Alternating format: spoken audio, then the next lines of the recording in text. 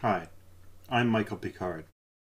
How to Play Philosophy is my new book. It's a collection of texts, mostly essays, composed with the particular purpose of stimulating readers to think philosophically. The topics were chosen by participants at Café Philosophy, the public participatory philosophy event I hosted weekly in Victoria, Canada for over 12 years.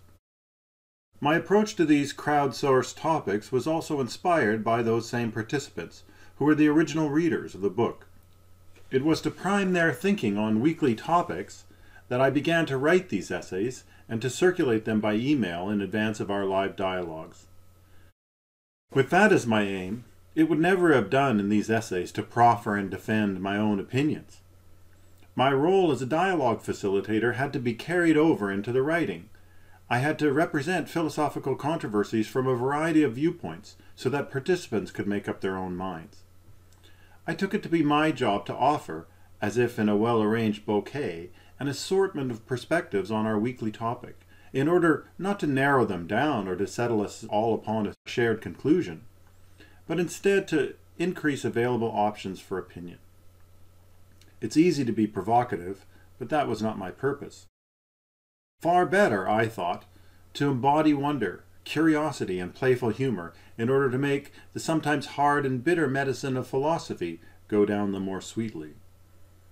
So the book is for people who are thinking their way through things and are still up for a challenge, not for those who are hankering for settled truths or well-trodden paths. I hope you like it. What is perhaps most distinctive about this book of philosophy is the playful character evident in many of its essays, and which of course lends the book its title. The spirit of play does not detract from the serious intent of the book, for the gravity of philosophical problems is never made light of, its pedagogic mission never lost sight of. The writing might be called teacherly, and the book is suitable reading for undergraduates. Indeed, I use it in some of my own courses as a supplemental text.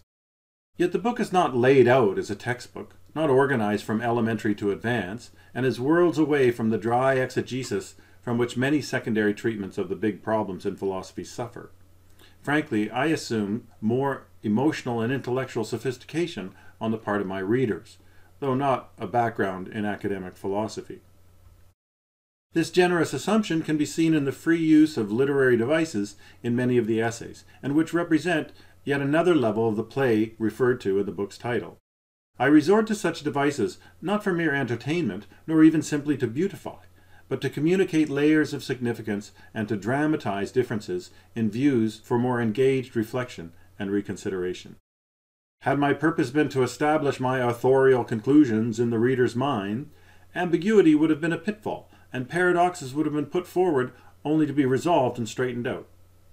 But I take ambiguity to be an endemic feature, not wholly innocent, of language, not a bug, as it is in attempts at literal proof.